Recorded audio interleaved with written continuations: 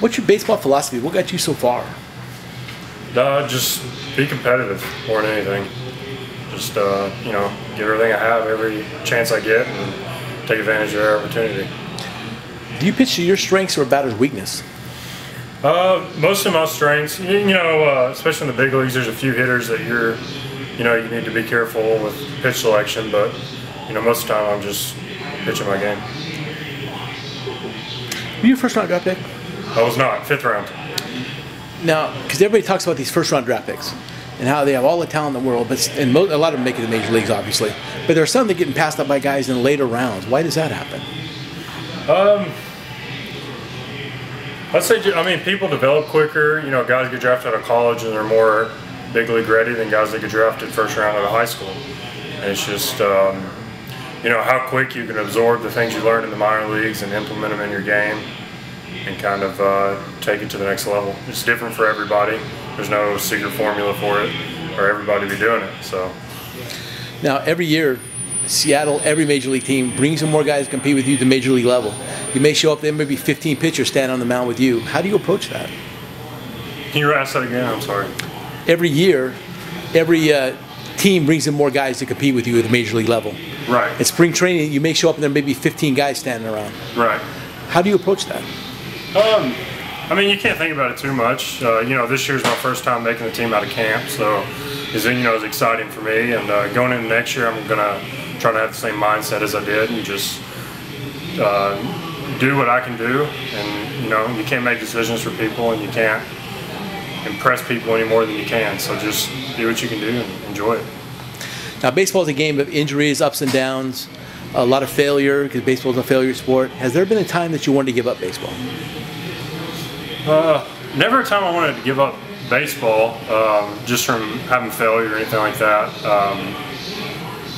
But I mean, yeah, I guess my career's got here pretty quick, and I had a few rocky points in the minor leagues, a couple in the big leagues last year, but nothing that's made me want to give it up. How did you get through those bad times? I mean, especially as a bullpen guy, you just kind of flush it and go the next day, because you know there's times I'm in there 3 days in a row.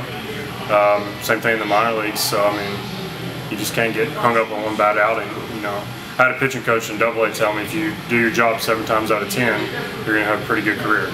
So you know, it's kind of the opposite of a hitter, 3 out of 10. But. What did you learn about pro baseball that you learned the hard way that nobody told you about?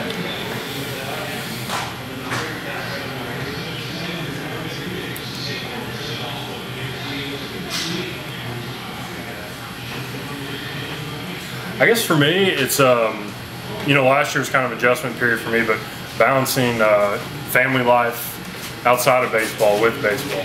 You know, you want to come in and give baseball 110%, and, you know, even when you're not at the field, you're thinking about things and stuff like that, but, you know, when you're between the lines, that's all you're thinking about, and when you're at home, you're with your family. You kind of got to have 2 different worlds there. Now, once you sign a contract, obviously you're a professional baseball player, but was there a time, a moment that you realized that you're going to play professional baseball before that?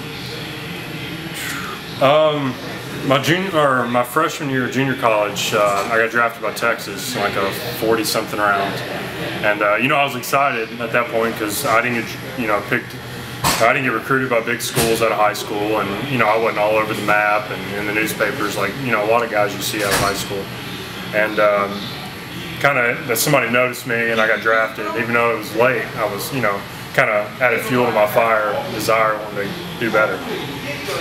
You read the scouting reports, sports pages, where Baseball America ranks you in the organization, things like that?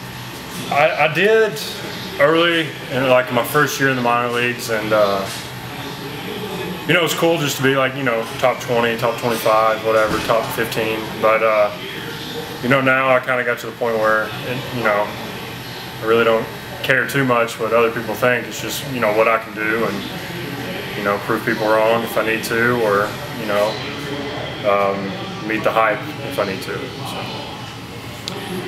How do you handle the fans, people yelling and screaming at you all the time? How do I handle it? How do you handle it? I just, you know, put a smile on my face and wave at them. I mean, have a nice day. I was actually at pitching in a game Tuesday, and I had a 7-year-old lady yelling at me, telling me I sucked and stuff. So it was pretty funny, but. It's part of it. How about the umpires? How do you handle the umpires, especially as a pitcher? I don't get too caught up on the umpires. You know, they're trying to do a job just like we are, and they're going to have good days and bad days just like we are.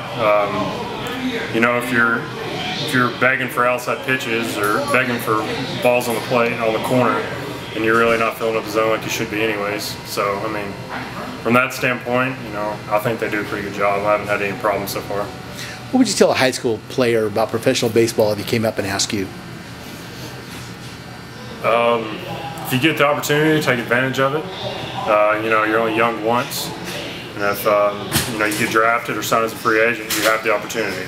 So don't, you know, waste it. You might only get that one chance.